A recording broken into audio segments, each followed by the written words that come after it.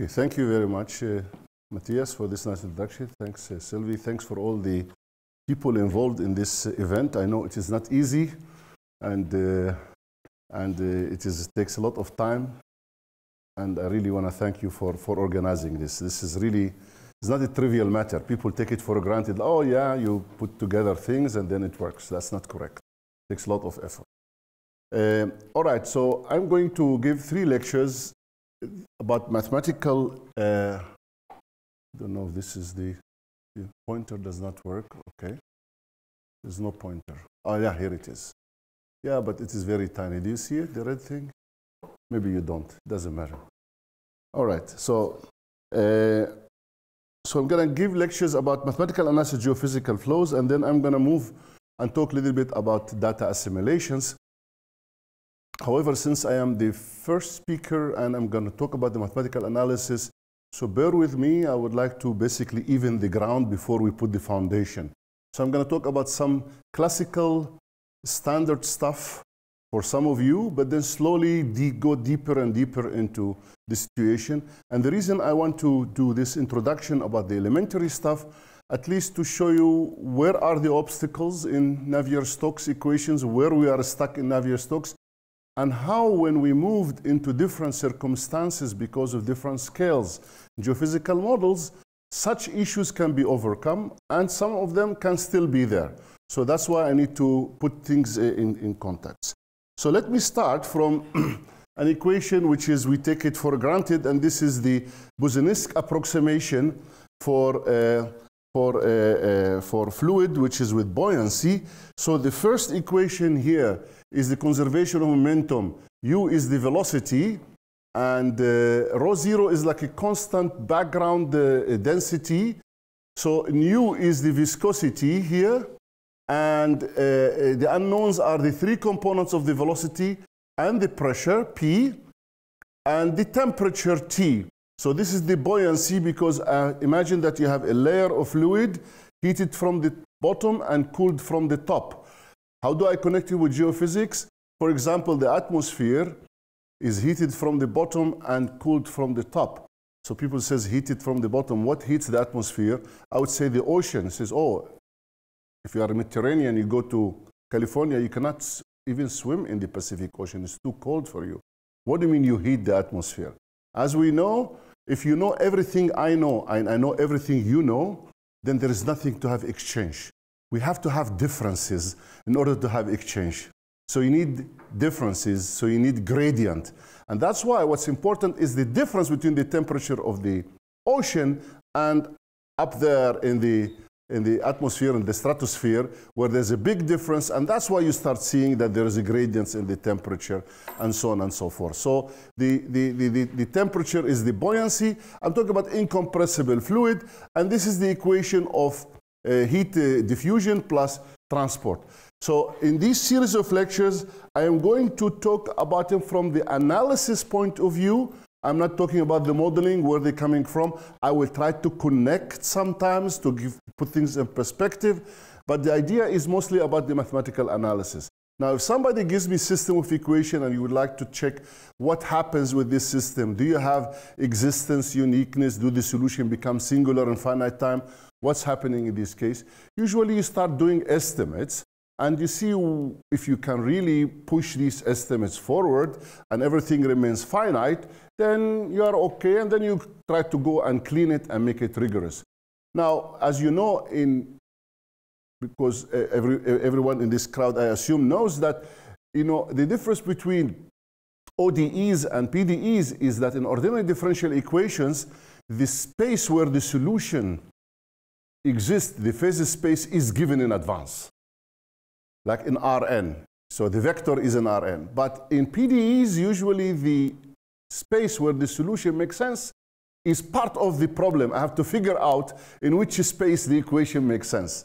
Is it in the space of continuous function, the space of Sobolev space, is it the space of C17 analytic function? And now, because these are infinite dimension spaces, so showing that one norm is finite does not mean that the other norms are finite. And that's what makes it even more interesting. And that's why we talk about estimates, namely estimates in which norms, because the norms are not equivalent, and so on and so forth. So let me start doing formal estimates, and I look at this equation. I will put sometimes the hat of an engineer or like a very rough applied mathematics in order to get, before really I clean things up. So if you look to this equation to the temperature, you see if there's a maximum point, the gradient is 0, so this term disappears. If there's a maximum point, the Laplacian is negative, so therefore this is all positive. You bring it to the right-hand side. The time derivative at the maximum is negative, so the maximum goes down. And the minimum is just the opposite, and therefore you are trapped, the temperature between the maximum and the minimum originally, plus maybe whatever happened contribution from the boundary. And as a result, one can show that the temperature remains bounded all the time. So, namely that it is in L infinity. This is what's called the maximum principle. So the temperature has no problem. And now the next question will become, what happens with the gradient of the temperature, not the amplitude of the temperature? Why? Because I would like to see, do I have a cold front or a hot front? Namely cold front, namely it is like now hot, and then suddenly it's going to be very cold. So therefore the gradient is very, very sharp. So therefore I need to understand the gradients. And because I would like to understand the gradients, and I would like to talk about weak solutions, or solutions in some sense not classical, so I need to introduce the concept of Sobolev spaces. So therefore, let me just give you, in the case of periodic boundary conditions, for those who do not know what Sobolev space is, not Bezout spaces, Sobolev spaces, this is the space of all functions which are periodic. So this is the Fourier expansion. And now you need the Fourier coefficients to decay fast enough to beat this algebraic growth when S is the index for the Sobolev space. So the larger the S, in order for this series to converge, the Fourier has to decay very fast, which means that the weight you give for high oscillations is smaller and smaller when S is larger, which means that the function should have less and less wrinkling and less oscillations, which means supposed to be smoother. And that's the idea behind even the Sobolev embedding theorem, that when S is large, the function is even continuous, and then even C1, and so on and so forth. So I give it in the periodic boundary condition for simplicity, but at least to have a feeling for what we mean by Sobolev spaces. And S is in some sense the number of derivatives. So it means that you have S derivatives in the space L2, therefore the function in Sobolev space. As I mentioned earlier, so this is the equation that I'm interested in, and I've just indicated to you how did I show that the temperature is in L infinity, is bounded all the time. So there is some contribution from the boundary plus the initial temperature, so I am bounded all the way. And now I would like to understand what happens to the gradient of the temperature. So formally, what would I do? I multiply by minus Laplacian the equation of the temperature. Here's the equation of the temperature. I multiply by Laplacian and integrate by parts over the domain. Using boundary conditions, the appropriate boundary conditions, I will not worry about the boundary terms. Therefore, I get that the L2 norm of the gradient evolution, and this is coming from the diffusion, and this is coming from the nonlinearity. And now I need to estimate that. I will basically try to do some manipulation as much as I do with the nonlinearity, and if I don't succeed, I will have to use brutal estimate. Brutal, basically you estimate these terms by using Hölder inequality. And indeed, I have multiplication of 3 terms. So if I go into this term, I put in the first term the L6 norm, on the second term the L3 norm, and in the last term I put the L2 norm. 1/2 plus 1/3 plus 1/6 is 1. And therefore, I get here L6 gradient of an L3, etc. Now I use something called interpolation inequalities, or calculus inequalities, or Gilliardo-Nirenberg, or Ladezhanskaya, depending who's your hero. Okay? So and then from this you get that in 3 dimensions, the L3 norm under the right boundary conditions can be interpolated between 1/2 L2 to the power half, a gradient of the function to the power 1/2. And now, if I have here gradient in L3, I will replace this gradient, then gradient of a gradient, 2 derivatives is like Laplacian. Putting things together, therefore this term here will be like L6 of u, gradient to the power 1/2, and Laplacian to the power 3/2. And now I don't like this product. I would like to make it into sum. So I use something called Young's inequality, and which says A times B less A to the power P, B to the power Q, and 1 over P plus 1 over Q equals to 1. So I take this and I split it. Why I want to do that? Because I have a Laplacian here to the power 3/2. I would like to raise it to the power 4 over 3 to absorb it in the viscosity term here, or the diffusion term here in the right-hand side.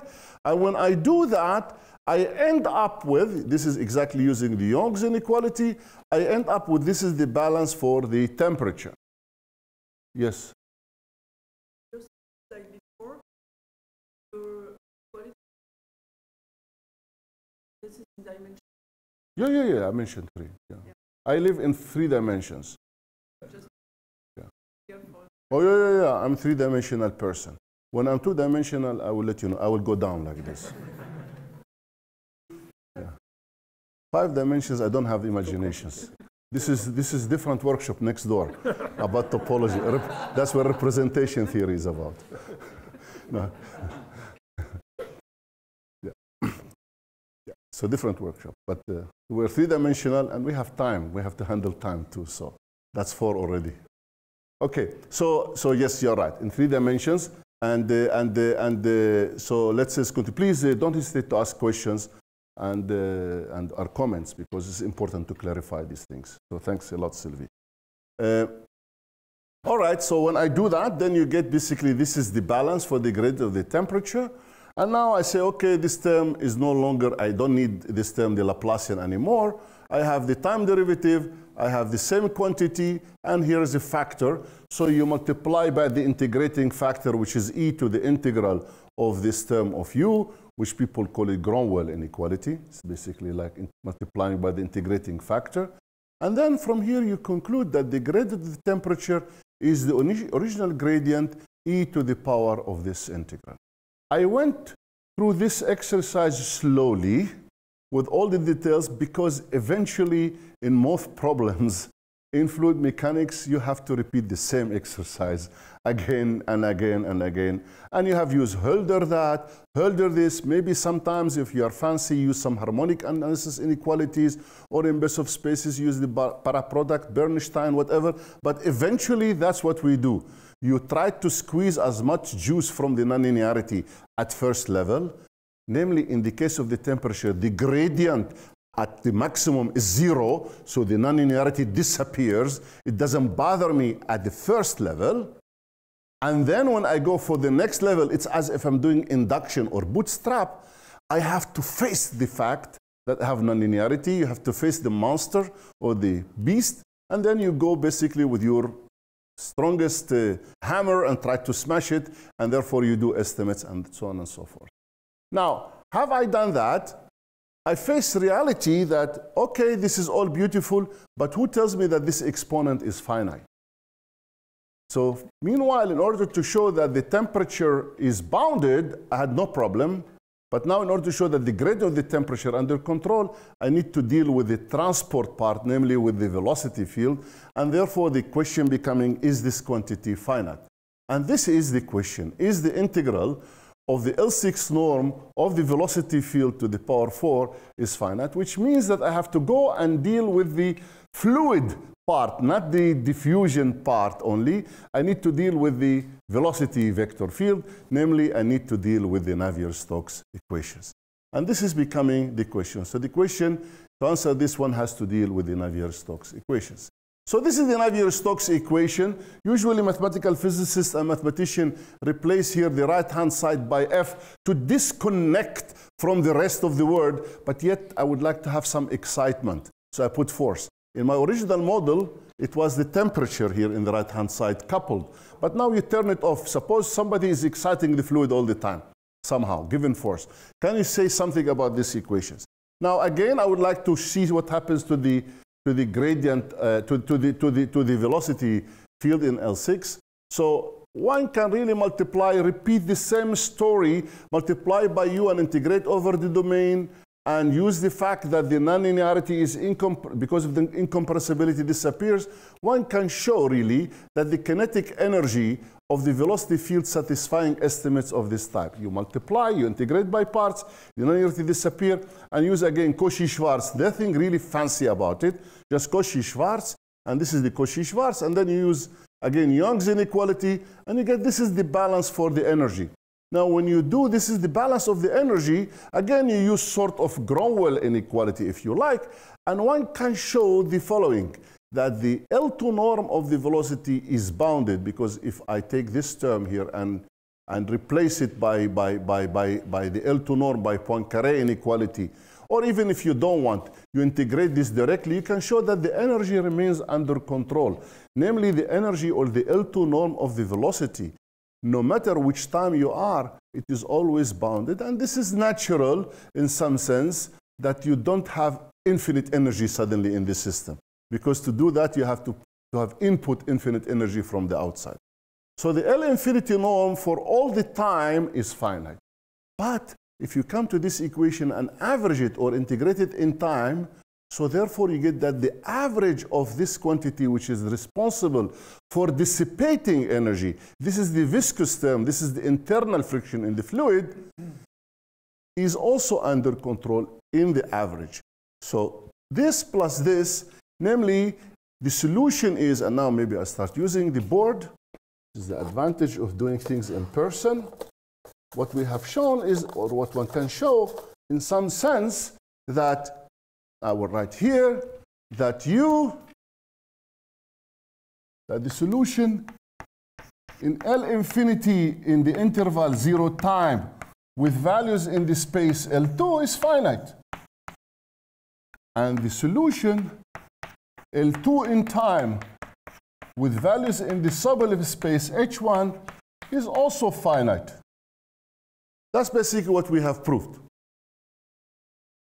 The H1, because it's the gradient, it's the derivative.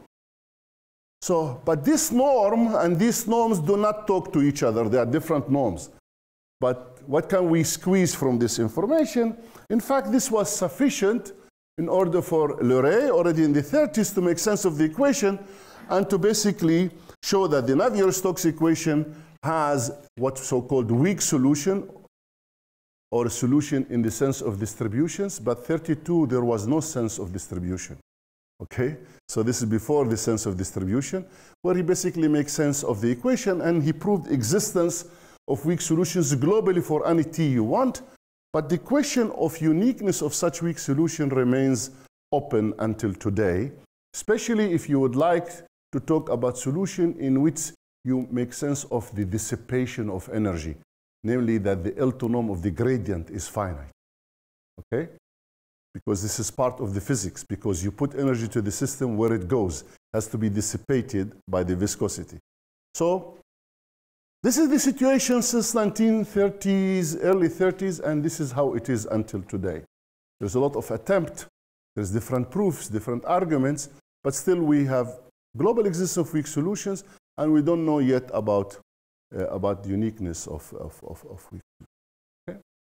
Now, what happens if I would like to talk about stronger solutions, namely that the initial data is smoother? Can I talk about something nicer?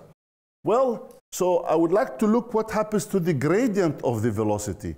Now, because it's incompressibility, div u equal to 0, the gradient, the L2 norm of the gradient is the same like the L2 norm of the curl. So this quantity has a physical meaning. It's called the entropy. So I would like to talk about solutions which are continuous in time with the sublevels space H1, or L2 in time with the L2 in time in the space H2. This is much stronger here. It is continuous with H1, L2 with H2, so it's much stronger. Can we make sense of solutions of this equation? Now, to understand that, in order to control the H1 norm at every moment and moment, I need to control the gradient of u. Remember, to control the gradient of t, I was in trouble, because it transported by the velocity. Now, I want to control the gradient of u transported by u. So most likely I will run into similar kind of difficulties. And indeed, this is basically the situation. So in 3 dimensions, one can show global existence of weak solutions, short-time existence of strong solutions, uniqueness of strong solution, and the opening problem is uniqueness of what's so-called Leray-Hopf weak solutions, namely the one which dissipate energy, and global existence of strong solutions. So the same problem, and I will repeat that I had for controlling the gradient of the temperature. I need U to be in L6, and I don't know how to do that because I'm transporting gradient of U by U, and therefore I have the same sort of trouble. So let me repeat here the issue of regularity of Navier-Stokes, or for the gradient of the temperature, is exactly, is the L6 norm remain under control? And I don't know how to show that. However, for short time, one can show that, and therefore you have only short time solutions. And the same for the temperature, the gradients for short time under control. Beyond that, we don't know how to do that. Okay? So let me repeat something which is, I would say, maybe you would like to leave here with some message. If you have an equation of this type and in 3D, so just to suppose I have an equation of this type, d phi minus Laplacian phi plus u dot grad phi equals to 0. And I would like to control the gradient of phi. Somehow in 3 dimensions, to be able to do that, I need something of this type about the velocity. To control the gradient of phi. Transport plus diffusion. Now, what if I don't have diffusion?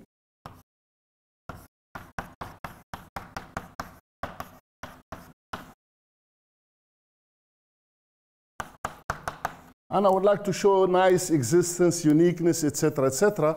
Of course, there is all kind, because it's a linear equation, there are all kind of weak formulation, the Bernal-Lyons, and there is the Italian school, etc. But if I am very naive, and I would like to solve this equation using the characteristic method, namely, because this is a transport and the velocity is given, so I look to the x dt equals to u, and now if I have here's x0 and x1 initial data, I have one characteristic, another characteristics. So because psi is transported along characteristics, in order not to have a shock or to have a problem, I need the characteristic never to meet. And in order for two characteristics never to meet, this ODE has to have existence and uniqueness. And we know from some classical theory of ODEs that U has to be sort of Lipschitz or quasi-Lipschitz or something like that. And therefore, we need to control the gradient of U somehow in L infinity. And this is, again, the first place to put our feet on if you would like to go for something higher. So with diffusion, I need something like this. But without diffusion, I need maybe something like this or maybe other conditions of the same type. Just basically distinguishing between diffusion and no diffusion. And of course, after you establish this result, you can really squeeze more and try to use your strong tools. This is very simple, classical background about what's happening here. Why I want to emphasize gradient U in L infinity? Because for Navier-Stokes, I have diffusion or viscosity, I have this condition. For Euler, I don't have viscosity, I will need conditions of this type, gradient of U in L infinity. All right? If this is under control, you have existence for 3D Euler. Of course, gradient of U in L infinity is like derivative. People can say, oh, what about instead of gradient of U, I talk about the curl of U. It's almost the same, but it's not because it's divergence U equals to 0. Maybe there is some relationship. This is the vorticity, and this is a tensor. The curl of U is the anti-symmetric part of the gradient of U, because it's centered, the matrix. And this is the anti-symmetric part of that. And the question, if this is under control, do I have global existence and uniqueness for Euler? And the answer is yes, and this is the celebrated Biel-Kato-Maida result. But this is trivial because of this. The Biel-Kato-Maida result is to translate, instead of doing that, to move into here using singular integral issues, and we know for singular integrals in harmonic analysis, L infinity is untouchable. Okay, there's a problem. The singular integrals are bounded operators from LP to LP, but exclude 1 and exclude infinity. Don't touch these things. But then when you have here L infinity, that's where they have to face the monster and therefore extract information and show that if you control this term, then you have existence for the Euler equation. And you don't need to control it every moment and moment. Look to this condition, it's integral. And the same is here. You don't need that. You need the integral of these to be under control. This is the classical background about Navier-Stokes and Euler to show existence, uniqueness, and so on and so forth for classical solutions. I went through a big jungle very quickly and gave you what are the key players. I will summarize it very quickly. The question is, what's so special about L6? I just use in Hölder inequality 1/6 plus 1/3 plus 1/2 equals to 1. But there is all kind of combinations. Why 1/6 plus 1/3? I can do other combinations. And indeed, there is something, it's called sometimes like prodycerin, and then sometimes called Lajanska prodycerin. Some people call it Lajanska prodycerin. I don't want to get into the thing, so let's give credit for everybody. So it says if U is in LP in time with LQ in space, 2 over P plus 3 over Q equals to 1, then this is sufficient to show that the solutions exist and unique for strong solution globally exists. So if something goes wrong, is this norm or any of those norms? It's actually if and only if. Incidentally, this was easy to prove for P, for P and Q, which is excluding 1 and 3. But then when Q equals to 3 and P equals to infinity, this was settled later by Escorazia, Siriagan, and Schwierak. Yes.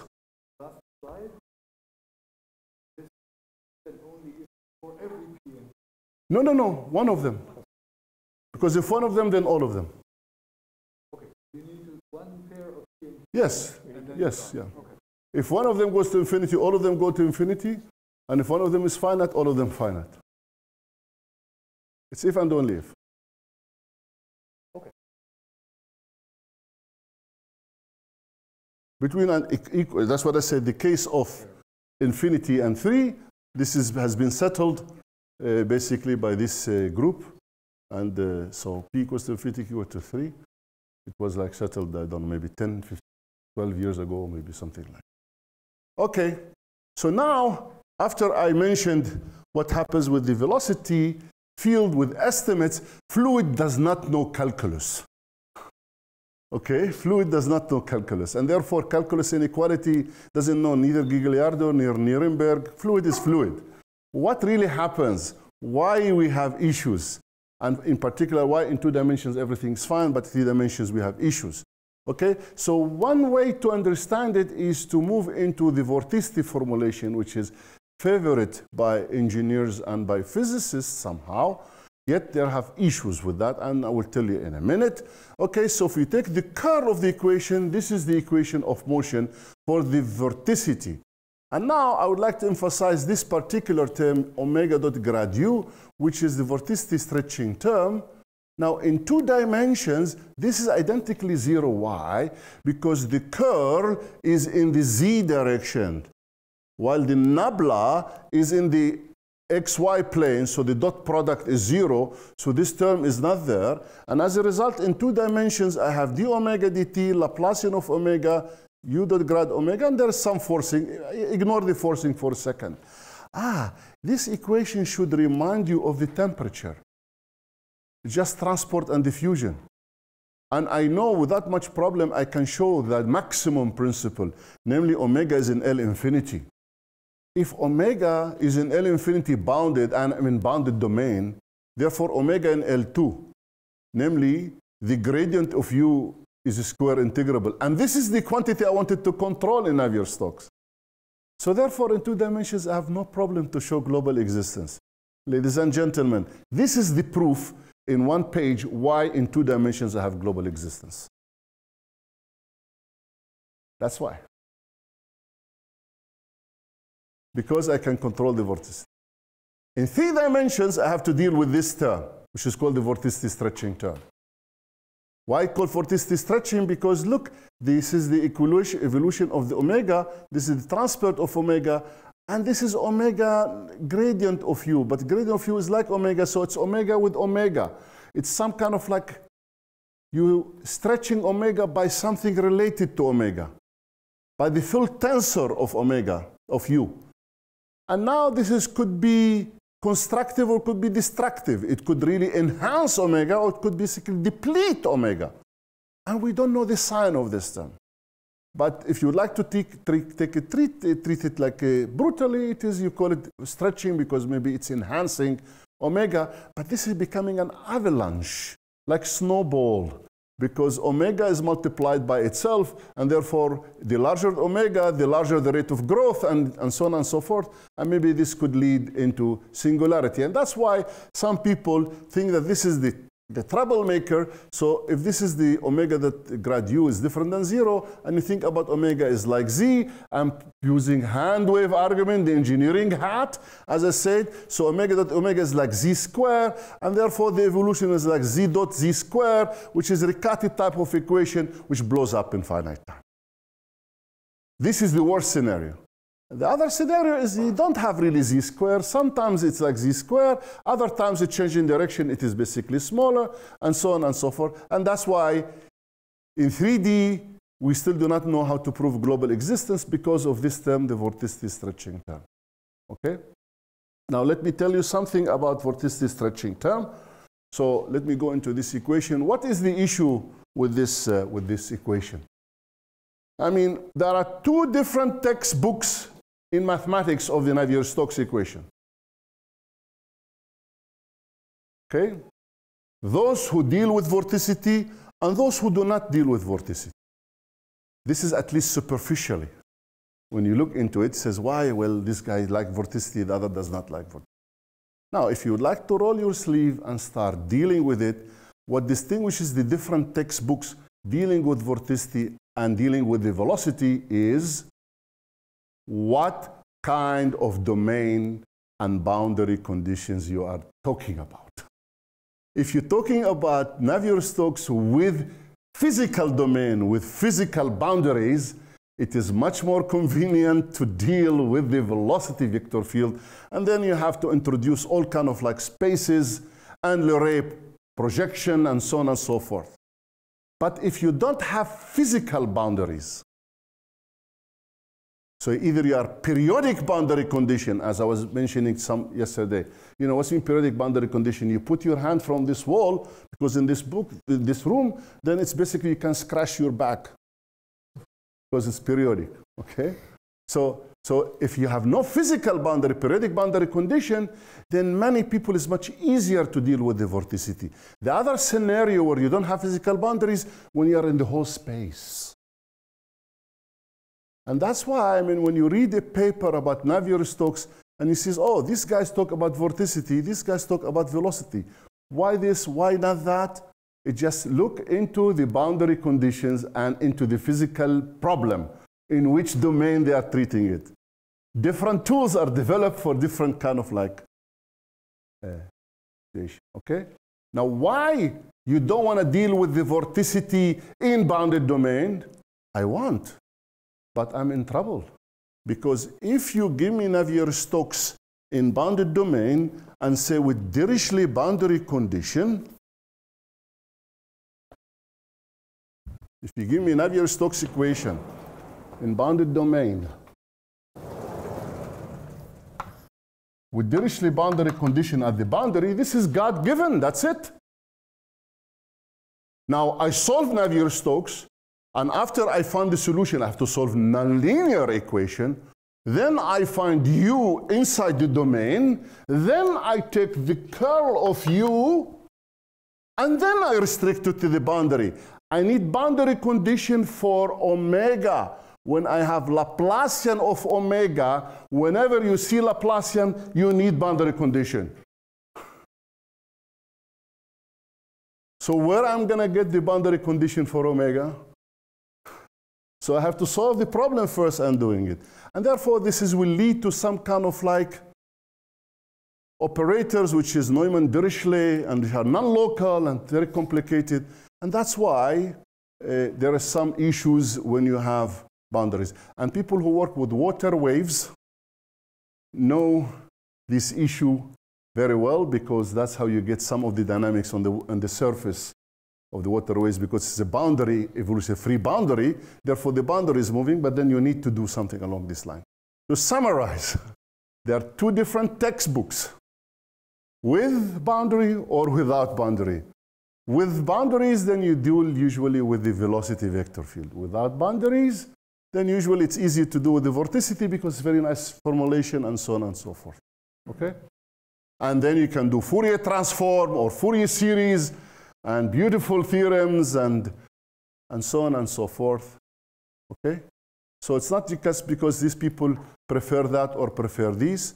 Sometimes there is a hidden assumption which is not written explicitly that I'm avoiding the boundary. All right? So again, it's still background material, but nonetheless, I wanted to tell you to be alert. Now, there is something else, for example. I mean, for those of you who really even more intimate with fluids and read papers by engineers or by people who do physics and go to Journal of Fluid Mechanics and read, then they are also, when they do showing some experiment, again, there are two communities. Those who work in the pipe and those who work on the channel. Why? Is it because you like to be flat and the other one like to be rounded? No. If you work in the laboratory, you put the fluid in a pipe and you push it and you do experiments in the lab. But now doing computations in a pipe, you have to take the geometry to the pipe and which eigenfunctions you use and which discretization. Too complicated. Flat boundary, very easy. I can do Chebyshev in this direction, periodic, put it in the computer. Life is easy, and I put it in the computer and I'm done. Two communities. This is make life easy, and this is make life easy. And trust you go, I mean, doing experiments in channel, people do it, but it's not easy, especially if you want to go for high Reynolds number. All right? So don't be too naive. I mean, people do things because that's what they can do. But nonetheless, you have to understand why it is done here and why it's done there. Okay? Very good. We finish with this. We move into Euler. So when I don't have viscosity, so the first person working on the Euler equation was even before Leray, was Liechtenstein, 1925. He proved the following result, that for short time, if the initial data is in the Hölder space C1 alpha, classical space C1 alpha, you have short time existence and uniqueness of the Euler equation. Then Ebbing, Marsden, and then Cato and Lai, Timman, many other people proved the same result, but instead of talking about the space C1 alpha, they spoke about the space, subspace HS for S bigger than 5/2. And for those among you who are basically know a little bit about Sobolev embedding theorem, they know there is an intimate relation, sort of maybe, between HS and C1 alpha. In particular, HS for bigger than 5/2, it is embedded in the C1 alpha. So this is using classical tools, classical theory, and this is using somehow modern tools, namely about Hilbert spaces and so on and so forth. But it's the same result in the essence. Okay, does there exist a global weak solution for 3D Euler? Leray already, when he treated Navier-Stokes, he basically did buy one, get one free. He did weak solution and strong solution at the same time. But trying to show something about weak solutions for Euler equation, it was a challenging problem for many, many, many years. Okay? And the question is, the answer is yes, this was part of the thesis of Widman, but it is not really Widman who invented the techniques. It's the techniques of convex integration, which was introduced by different communities, and I will try to go very quickly over that. But Delelis and Sekahidi were the people who introduced us to the analysis community, and then it became now powerful machinery in which one can show existence of weak solutions for 3D Euler. Navier-Stokes, we know there exists global weak solution. Whether there exists a unique global weak solution of Leray-Hopf type, namely that they dissipate energy, we still do not know. Maybe we are on the process of solving it. We, I mean the community, not I. Okay? But in the Euler case, when you talk about weak solutions, until like 2011, we didn't know if there exists one. But as they say, when it rains, it pours. 2011, not only proved there exists one, they show there is infinitely many. Okay? Now, the thing about this particular construction, and I will talk about that, it is really kosher, namely it satisfies the equation in the sense of distribution. However, some of these solutions might not be physical, and this is part of the discussion about what we will talk about in All right, so this is the Bill-Katomada that I mentioned you earlier, that you need to control the L infinity in order to show existence and uniqueness of or a global solution of strong solution, and therefore one has to control the L infinity, and I mentioned that earlier. I'm just basically summarizing what happened. Now, weak solutions for 3D Euler, as I said, the existence of family and non-uniqueness of weak solutions of the Cauchy problem of 3D Euler has been recently like 2011 by Widman. This was part of his thesis, but it was based on the convex integration machinery, which was introduced by Delelis and Sikahidi, showed the existence of non-trivial family of weak solutions of 3D Euler equations, which are compact support in space and time. So let me try to translate this sentence into plain words, okay? Compact support in space and time. You go to sleep at night, you take a glass of water. So therefore, the water is compactly supported, is confined in some glass. I mean, imagine, okay? You put it next to you, the water is still zero.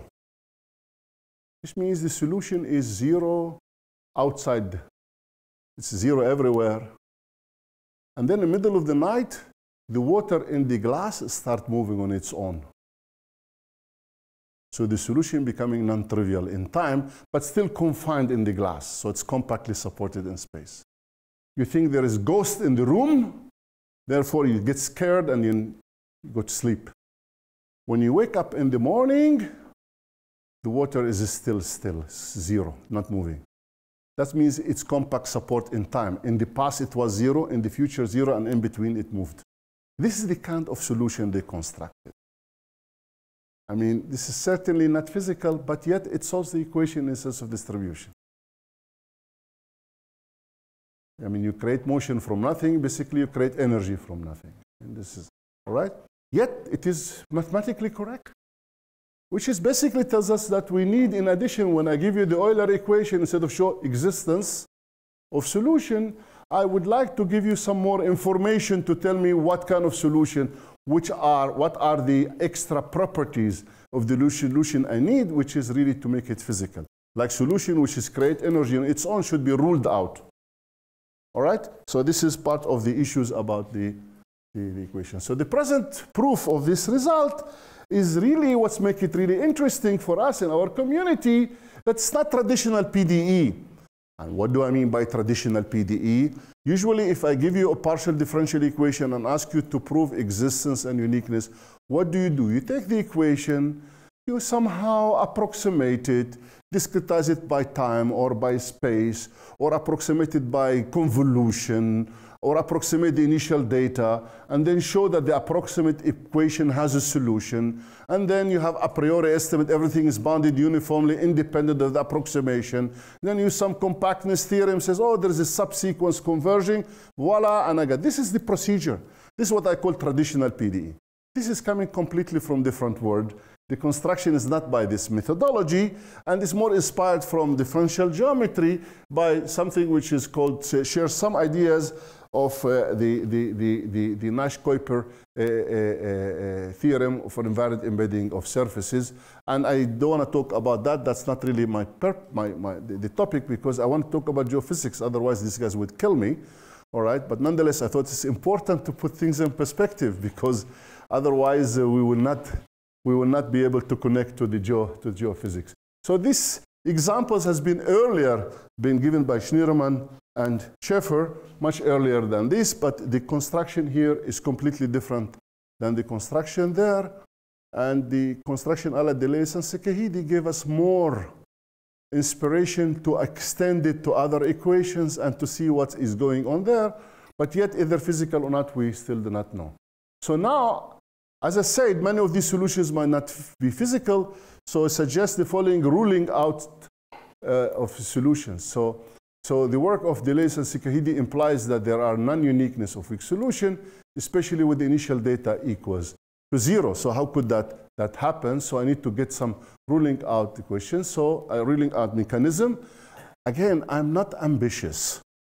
I'm sorry. All right? People usually say, give me a selection criteria. I want uniqueness. Which one should be the unique solution? I says, look, I'm not telling you which one will be the good guy. I'm going to tell you who are the bad guys, whom you can rule out, which one non-physical. Why? Because I start believing, and I'm not obsessed with this issue of uniqueness. This issue of uniqueness is an obsession which has been introduced to us long time ago. I mean, of course, it's a nice idea for many systems, deterministic system, but maybe nature did not to follow one particular path. And the issue of uniqueness is something we should really re-understand and re-investigate. Of course, we like uniqueness, and physicists like this deterministic because you can always, when you do experiment, you have uniqueness and you make error at the beginning. You would like to see what's the error later. So this is part of experimental error and experimental numerical analysis. I converge, etc. Whether nature is obeying particular solution or not, it is something which we should really have more open-minded about it. And maybe we should start saying, well, I should not really talk about individual solutions, but maybe cluster of solutions, ensemble of solutions. Each one of them could be many, many solutions, but then they have some distributions. And therefore, if I start with initial distribution of solutions, and each of them will be bifurcate and become many, many solutions, how this probability is evolving, this is, I believe, the point of view that probably most likely what governs some models in nature. I still do not know how to address it. There are some people working on that. There are some classical work also on that. But my point is this obsession with uniqueness, we should really maybe not to be too tight into it. And that's why basically I would like to rule out non-physical solutions. I'm not telling you which solution is the physical one, and therefore I should choose it. So the question, can we rule out such of these solutions? And let me, before I go into the ruling out mechanism, let me talk about 2D Navier-Stokes and Euler equation. So as I said, in 2 dimensions, we have global existence and uniqueness. And in every textbook, you have global existence and uniqueness. 3D Navier-Stokes, we have global existence of weak solutions. I don't know uniqueness. But I have short-term existence and uniqueness of strong solutions in 3D. And now, here is the question. What is 2-dimensional Navier-Stokes equation for many people? If you take any textbook, it says, assume that the velocity field u is function of xy initially, and then it remains function of xy. Excuse me, why should remain function of xy? Why the weak solution cannot suddenly decide, I want to depend on z tomorrow? I don't have uniqueness. I can have any scenario. So for decades, the whole community overlooked that point and assumed an ansatz that when you talk about 2D Navier-Stokes equation, I'm assuming that the solution start function of 2 variables, remain function of 2 variables. And the same with all symmetry, axis symmetric, helical symmetrics, it's an ansatz that you start like that and you remain like that. But in view of this convex integration machinery, all scenarios are open. And now, here is the result with Bardos, Lopez, New, and Nussenzweig, which states the following. Let u0 be a function of xy. then the Leray-Hopf weak solution of 3D Navier-Stokes remain function of xy alone. Ooh, we are saved by the bell. Weak solutions in general need not to remain function of xy, but the one which dissipate energy, the Leray-Hopf, is the only solution and remains function of xy. Therefore, this ansatz in 2D Navier-Stokes equation about weak solutions within the class of solutions of the 3D Navier-Stokes equation is the one. Maybe there are other solutions which has become function of x, y, and z, even though they start function of x, y. Now, of course, similar results hold for Navier-Stokes equation axis symmetric and with helicity. So therefore, we are saved that all the work about Navier-Stokes 2D and symmetry in which you put the ansatz that remain xy, in fact, these are the only solutions which dissipate energy, namely the Leray-Hopf solution. Now, if U0 is function of xy and weak solution of 3D Euler, then the solution might become function of x, y, and z by the convex integration machinery. But if I talk about Leray-Hopf, it does not. Why I'm saying that? Because it's natural. If you start function of x, y, why suddenly you become x, y, and z? You need some kind of like randomness, some kind of perturbation, some kind of like noise, whatever, to kick you out from this kind of like situation. So for Euler, this can be happening. In other words, I would like to use this theorem as a leading or as a guide for selection mechanism or for ruling out mechanism. Well, if I start with Navier-Stokes equation, initial data 0, the only solution of Navier-Stokes, weak or strong, is the 0 solution. So therefore, if I need to solve Euler, I need to add viscosity to it and see what happens to the limit as viscosity goes to 0. So my ruling out criterion is the following. Any solution of Euler, weak solution, which cannot be achieved as a limit of a subsequence of a subsequence of a subsequence or whatever, should be ruled out. If it's not really limit of Leray-Hopf weak solution, should be ruled out. For example, all these solutions here which suddenly become function of x, y, z will be ruled out because the minute I put viscosity, if you start x, y, you remain x, y. And if I start with initial data 0 and I put viscosity, then the only solution is 0. When I let viscosity go to 0, the only limit is 0. So all these kind of like what's called like, you know, nightmare solutions, namely the one which is the water moves on its own, will be ruled out. Now, still maybe there are, because we don't know about uniqueness of Leray-Hopf, maybe we don't have uniqueness of Leray-Hopf, okay? So maybe still one can show non-uniqueness of Leray-Hopf, but that's fine. But then I take subsequences converging, and maybe I have non-uniqueness for the Euler. Okay, so this is the ruling out. A weak solution of Euler, which cannot be achieved as limit of Navier-Stokes as viscosity tends to 0, should be ruled out. That's the. Now I'm talking about without boundaries, huh? This is mathematical thing without boundaries, because if I have physical boundaries, even in 2 dimensions, we still do not know if Navier-Stokes converge to Euler because of boundary layers and so on and so forth. I don't want to talk about that. That's not part of what I'm going to talk about here. Okay, so I'm talking about without boundaries. So I'm disconnecting boundary effect. All right, moving into geophysics. We're living on a rotating Earth. Because we live in rotating Earth, let me consider Euler equation with rotation. This is Coriolis. The very first equations that I mentioned earlier, I had the Coriolis force. And now what happens with the Euler equation? I told you Liechtenstein proved existence and uniqueness for short time of solution. Now then we have now weak solutions. You have infinitely many, but maybe many of them are physical, not physical. This is yet to be determined. And now what happens if you have rotation? Now let me mention, because I have been so much selling you Sobolev spaces and Hilbert spaces, multiply, integrate by parts, etc. Coriolis, the way it is written here, is anti-symmetric. So every time you multiply by u and integrate, it gives me 0. It does not contribute to the energy estimate. If I take derivative and then multiply by the derivative and integrate, it gives me 0. So it does not contribute directly to the Sobolev norms. And that's why for a long time, the community said, with or without Coriolis, I'm facing the same problem. But this is too naive.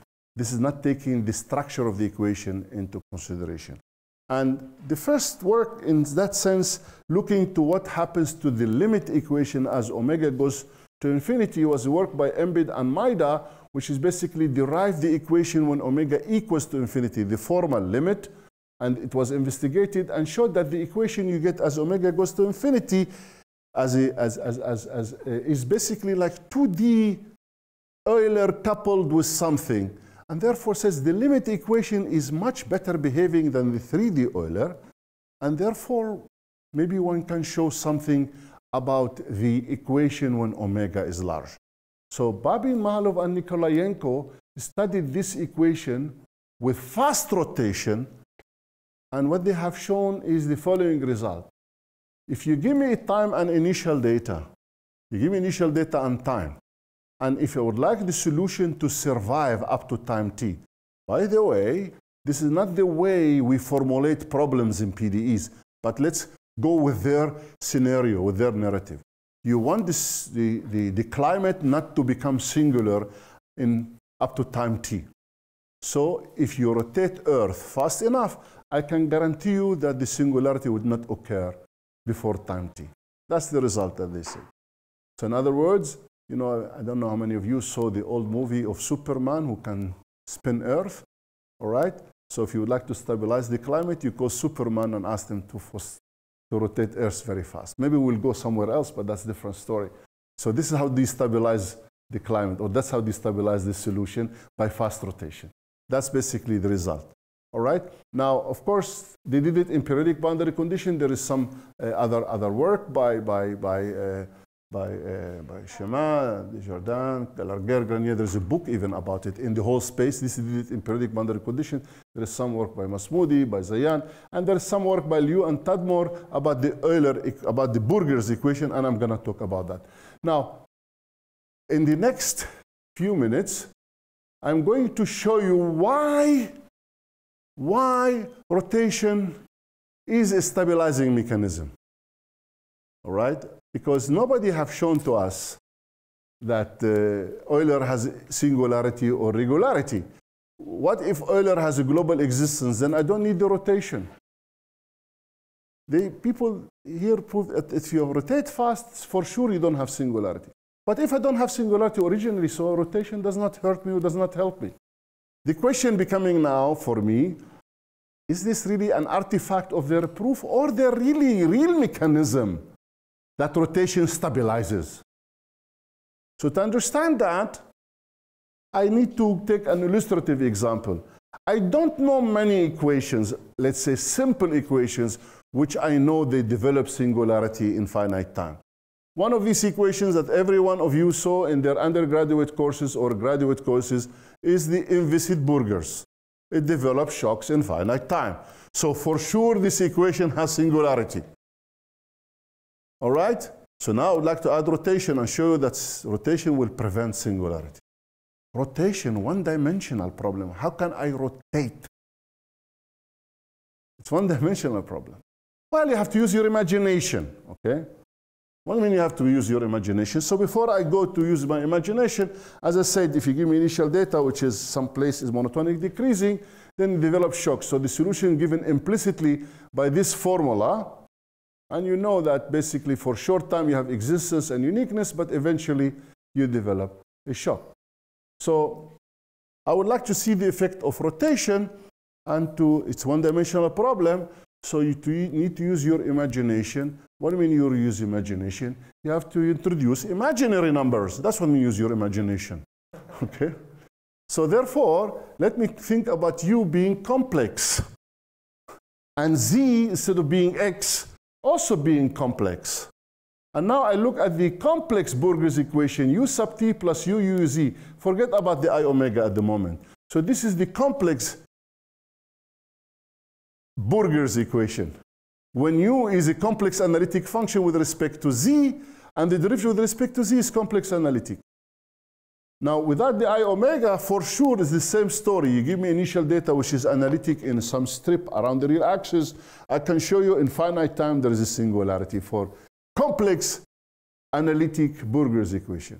And now I need to add rotation, and we know to add rotation is in complex number is like adding the number I omega u. Because if you look to the ODE W dot, if I look at this ODE, W dot equals I omega W, the solution W of t, it's e to the I omega t, W of 0, which is e to I omega, is just changing the argument, it's rotation. It's like take the complex number and rotate it. Now what happens in this equation?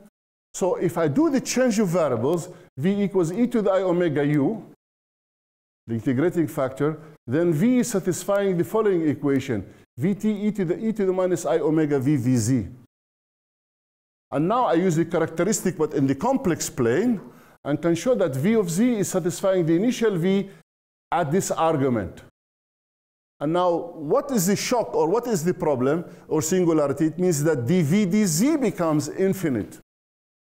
But if I look for dv dz by the implicit differentiation, it's v0 prime at this argument divided by 1 plus e to the minus I omega minus 1 blah blah blah at this argument. All right? And now the whole problem that we have singularity if the denominator becoming 0. That's when we have problem that we have singularity, when the numerator equals to 0. And now, if I look at this equation at the numerator equal to 0, so I have initial data v0, which is analytic in some strip in the complex plane. And if I call m to be the supremum of v prime of 0 in this plane. Now, if I take omega in absolute value to be larger than 2m, then notice that this quantity here is maximum absolute value m. The numerator is maximum 2, and the denominator omega. So this ratio is 2m over omega. 2m over omega strictly less than 1 in absolute value. It could never be equal minus 1, and you can kiss singularity goodbye. So if the rotation omega large enough depending on initial value, there is no more singularity. So indeed rotation is a stabilizing mechanism. All right? This is not really a surprise because in fact, so this is the result that I mentioned. It's not because fast rotation is averaging. If I look to the integrated version of v, v is v0 e to the minus I omega v vz.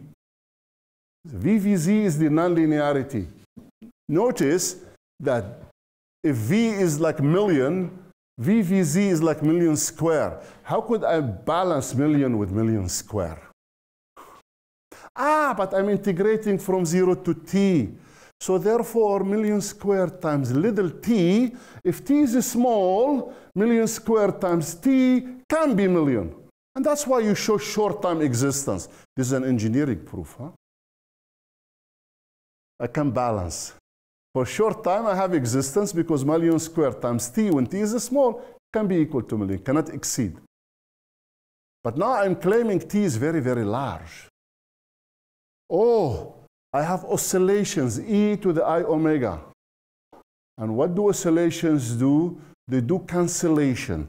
In fact, there is something called the Riemann-Lebesgue lemma, which we teach for undergraduate, tells you that if you give me a function phi of t, sine kt, when k goes to infinity, this integral goes to 0.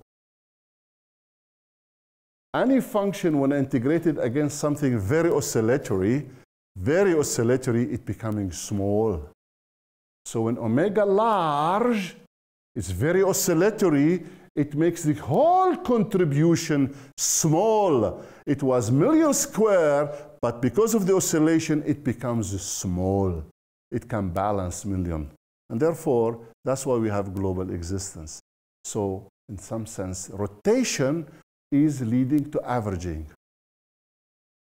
While this example is very illustrative because the rotation and the nonlinearity were out of resonance.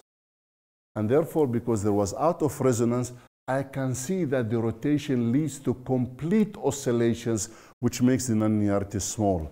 If there were resonance term between nonlinearity and the rotation, then I will have some terms of order 1, no contribution from oscillation, no cancellation because of that, because of resonance, and then I'll be in trouble.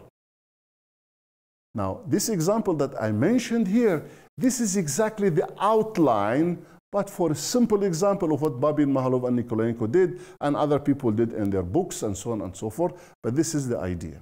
Do you have resonance or there is no resonance? And if there is resonance, how bad is the resonance set?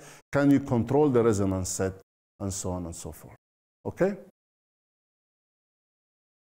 So this complex Burger's equation, if you think about it as, if you look at U to be U1 plus I U2, because U is complex now, so U1 and U2 are the real and imaginary part of U, you can use Cauchy-Riemann equation, and therefore the complex equation can be written as a vector U. U is like U1 plus U2.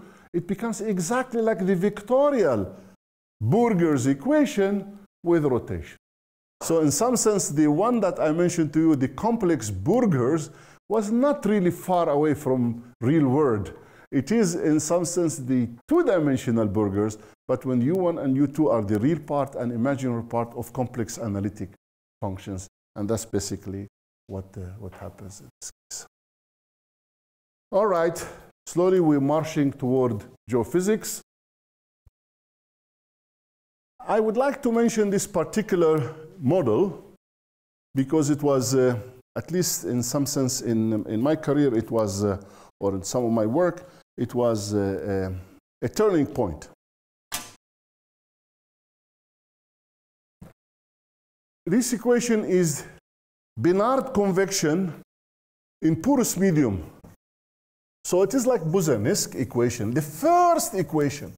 But now imagine that you have a block of porous medium, which is, say, heated from the bottom and cooled from the top. So I have a porous medium here. And it's periodic in this direction, and it is porous medium, so it has, and then I heat here, and I cool here. The original problem that I have, so you have the temperature, diffusion, and transport, but now because of the porosity, the question, what happens to the Navier-Stokes equation part, namely to the momentum part? Because of the porosity, there is something called Darcy law, which replaces the momentum equation between balance between the gradient of the pressure and the velocity field. And this is called Darcy law. So the first equation, so when gamma equals to 0, this is the classical Darcy law. So this is Darcy law, which is U times the gradient of P. And this is the buoyancy, as in my very first transparency. Divergence of U equal to 0, and this is the temperature equation. So this is the model, which is called the Bénard convection, but in porous medium. Now, what's interesting about this equation, actually, Pierre Fabry, 1986, I think it was maybe part of his thesis, he proved global existence and uniqueness of this system in 3 dimensions. Okay?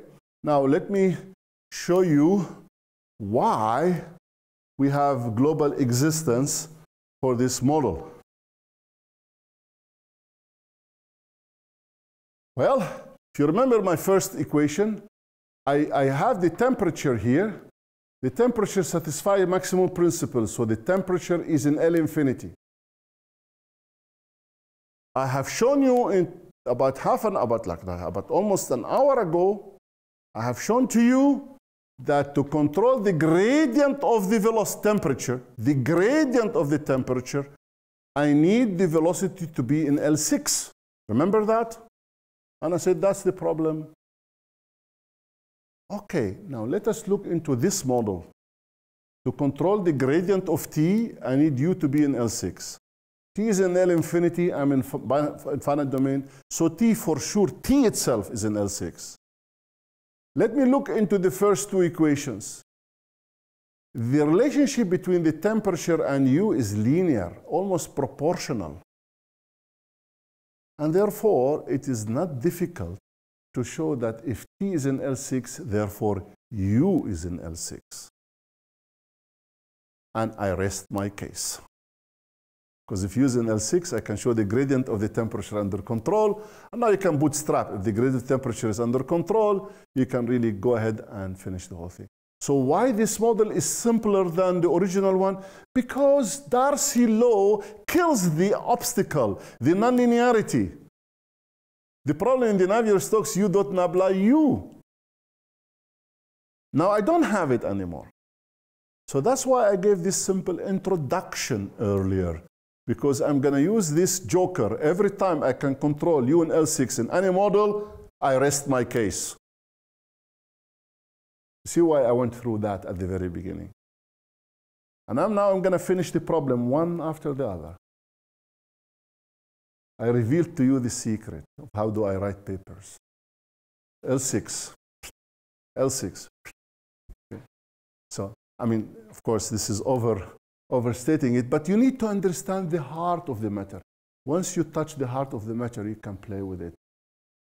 If you can, of course. I mean, okay? So this is basically the idea, and this was very important paper for at least of course, the way I was working on that, coming from different things, from nonlinear Galerkin method, in which we proved that the solution of this equation are actually not only exist and unique, in fact, even in the physical boundary conditions, the solutions are analytic, become analytic. And because analytic, then the Galerkin procedure converge exponentially fast with the spectral error and so on and so forth. That's how I became interested in this from numerical analysis point of view, not from PDE point of view, because Fabry settled the situation already in 1986. Okay? But I became interested in this from numerical analysis point of view, that if you do Galerkin procedure for this particular model, you have exponential error estimates. Nice. So now we go into larger scales, and this is in some sense preparing for the lecture that going to be next by Rupert. I'm going to talk about models where we are talking about like large scales, large horizontal scales, because I have the planet, I have oceans, and so on and so forth. So you have all these kind of like big motion at horizontal scales, but then the ocean relatively to the size of the Earth is very small, or the atmosphere is very thin, and therefore I am somehow like very thin but very wide. Can one take advantage of that in order to show something? And this is basically will be part of the lectures will be given by Rupert, in which telling you if you do the asymptotics, then you get certain models. And now the next thing says, oh, the limit model, you have an epsilon, when epsilon goes to 0, this is the formal limit model. Can you show something about it? So the limit may be better behaving than the original one. So maybe you show that the limit is beautiful, is nice. And now, can you go now backwards and show that under the right conditions for deriving the formal limit, can you justify it rigorously? Can you show the solution of the original model when epsilon different than 0 is close to the solution when epsilon equals to 0? So let me tell you something which is not a secret, but it's important. In real world, epsilon not 0. So don't fool yourself. Epsilon never 0 in real world. Epsilon different than 0. We use epsilon equals to 0 as an approximation for the real world. Go and justify it. And give me error estimates, how much I can really trust your results. Okay? So that's basically the underlying situation. We need to justify singular limits. So really we can use the singular limit equation as for numerics, for computations, because maybe it's easier to do. But then having in mind that it is reflecting or approximating reality, and I have in my pocket a credit card guarantees me how much I am far away from reality. So that's why we need theorems to show that the limit is well posed and that there is closeness between the epsilon small and the real limit. Without that, everything will be formal, and that's fine. But then it is not really justifiable. Okay, so I'm going to talk about models which is derived by physicists or geophysicists. So these are like basically large circulations at large wide scales in comparison to the thickness of the atmosphere and the ocean. And if I go back into my very first transparency, the Rayleigh-Bénard convection or the Boussinesq approximation, so I'm going to look into this kind of like equation, and I would like to take it in the context of the ocean. Okay, I'm going to steal some of the show of Professor Klein. So if I write, I mean, it's different. I mean, you should come to his lecture. No, but I'm just basically trying to prepare for the models that I will talk about. So if you look into the equation that I have, I put here everywhere H. You know, this H stands for horizontal. So I'm writing the momentum equation. The first is the horizontal component. The W is the vertical component of the equation for the balance of momentum. This is the incompressibility, and this is the temperature. So the velocity field decomposes into V horizontal and vertical. Now I'm going to take from real world and look into typical quantities, what's happening in the situation. So typical scales in the ocean, so horizontal distances is thousands of kilometers. The depth is the typical horizontal velocity 10 to the minus 1 meter per second. Typical depth of the ocean is orders of few kilometers. The frequency of the Coriolis force, like the Earth rotating one round every 24 hours. The gravitational is acceleration 10 meters per second square approximately. The density of the water, and so on and so forth. So these typical quantities in the ocean. And now, from this, I can calculate typical vertical velocity, which is W, which is the horizontal multiplied by the aspect ratio of the depth versus the width. And again, I'm using this. So therefore, typical velocity vertical is 10 to the minus 4 meters per second. Typical pressure 10 to the power 7 Pascal. And typical type scale in the ocean is 10 to the power 7 seconds. So these are typical quantities. Now, why I do that? If I come here into the vertical balance of momentum, and I replace W by its typical value and the delta T or the time by its typical value W over T, and every term by term I take it and plug the numbers that I just gave to you, you will get something like order 10 to the minus 11, minus 11, minus 11, 10, and 10. And you can see that the first three terms in this equation for typical quantities are 12 orders of magnitude smaller than the last two quantities.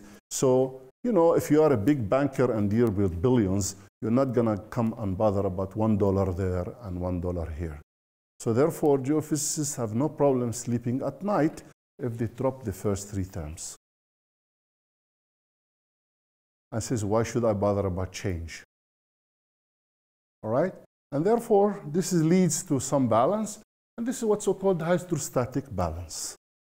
So in ocean dynamics, in some sense, people basically say that in the vertical momentum equation is the balance between the gradient of the pressure and the buoyancy. Of course, if you have like a temperature, and this is the equation for the hydrostatic balance. Now, if you go into the case of horizontal momentum, again, when you plug these quantities, you get something like 10 to the minus 8, minus 8, minus 2, minus 5. It's not really exactly in balance. However, again, the first three terms are much smaller than the last ones. And therefore, you could say, well, you know, maybe I should drop these particular terms, the first three terms, and then keep the leading order terms, which is the last two terms. And if you do that, you're basically balancing the gradient of P with the Coriolis force. And this is called, so you use something which is called all right, so you use something which is called the Rossby number, which is the ratio of the intensity of the nonlinear effects and the intensity of the Coriolis force. And now one can show that in these circumstances, the Rossby number is like almost 10 to the minus 3, which is small. And for small Rossby number, the balance is called geostrophic balance, which is the gradient of the pressure is balanced by the Coriolis force. Notice that there is the hydrostatic balance, which is, you can see the gap between the scales is large. It's more clear. But if you go for the next order, which is less clear, then you have the geostrophic balance, which is at the horizontal. One is at the horizontal momentum, one is at the vertical momentum. And of course, nobody can prevent me from using both. On the other hand, the difference is not so clear, and that's basically part of the lectures, which is don't want to talk, I mean, like basically the expert here is going to tell us, but I'm going to take it face value. Somebody gave to me, these are the equations. So in ideal case, by ideal mean, no viscosity, no friction. I live in beautiful world. Everybody is friendly. Everybody says good morning to everybody. No conflict, no friction. Okay? So an ideal world, in some sense, the first equation is the horizontal balance of momentum, which is the geostrophic balance. The second is the vertical balance of momentum, which is the hydrostatic balance. This is the incompressibility, and this is the temperature. And I'm interested in studying this equation. So, equation is, I don't live in real world, which is like everything is beautiful and perfect. I have conflict, I have friction, and therefore, how do I add friction? How do I add viscosity into this system? And that's why I put here F for friction in the horizontal direction, okay, F of V of F, and I have also diffusion for the temperature. So I have the diffusion and have that. So without the F and without the diffusion part, this is the model that I took it from simple, very beautiful balance. I say these terms are small, I drop them, and I have this set of equations. And now I need to add this friction or diffusion. So I have two options. This conventional eddy viscosity says that the friction term in the horizontal is sort of diffusive or viscous term, and for the temperature is also diffusive term. The other option is called linear drag, namely from friction with the bottom of the ocean or with the continental shelf. It's friction rather than eddy viscosity diffusion or viscosity dissipation. So I have two different mechanisms. I'm going to use the first and on the second, and we will see what will happen in this case and in the other case. And I will continue with that tomorrow. But until tomorrow, don't forget, I have a very simple card at hand. And this simple card is basically, this is this simple card.